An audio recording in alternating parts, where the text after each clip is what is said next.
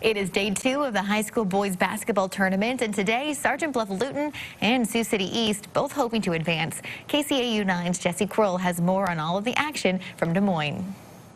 Hey, Bridget. Well, prior to 2017, Sergeant Bluff-Luton really didn't have a strong basketball culture, especially at the state tournament. Before that, they made only just one state tourney appearance, and that was all the way back in 1940, and they were only known as Sergeant Bluff. And for the Warriors, a 16 senior, number 34. Well, now the Warriors are making their third straight tournament appearance, taking on Winterset in the quarterfinals. SBL working the ball across court to a wide-open Derek Fitzgerald. That opened up the scoring, but it'd be a rough first half from the field for the Warriors. Sam DeMoss tossing it down to Daniel Wright, who holds off a defender for the bucket and the foul. He would earn the old-fashioned three-point play. Now Wright, he was showing that he can do more than just dominate on the blocks, getting the mid-range J to go.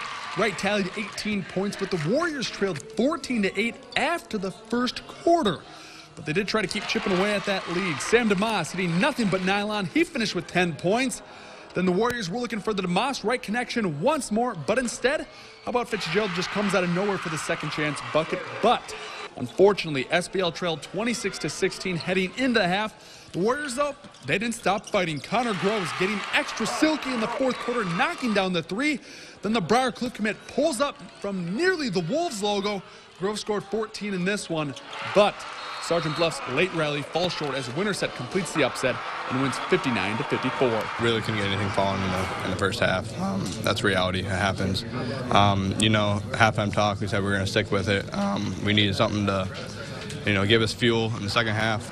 We started making some good shots. Their defense was a huge factor, and obviously we've been working against that zone all week in practice, but they do such a good job with it. It's a little hard to replicate their activity in practice. We could have made it a lot farther. I had high expectations for us and my teammates, and honestly, I'm just waiting for someone to wake me up from this nightmare. I really didn't think it would go down like this, but you just got to get back to work at school and keep grinding over the off season and make sure that we get back. I think now every season, no matter what sport it is, we're looking to get into the state tournament, and unfortunately, we haven't won a state championship, but we still have goals, and every single year, no matter what sport, we want to get to the state tournament. It sucks knowing that I won't be able to play here again, but it's reality. On to the next chapter of Briarcliff. I just want to thank my teammates. Every year that we've been here, it's been awesome. I want to thank my coaches. They've done a great job of coaching me and making me become a better person. It's a thing that in time that we'll reflect back, and there's a lot of great memories. We always say a team is about people, and most of the great memories, I think, from this team will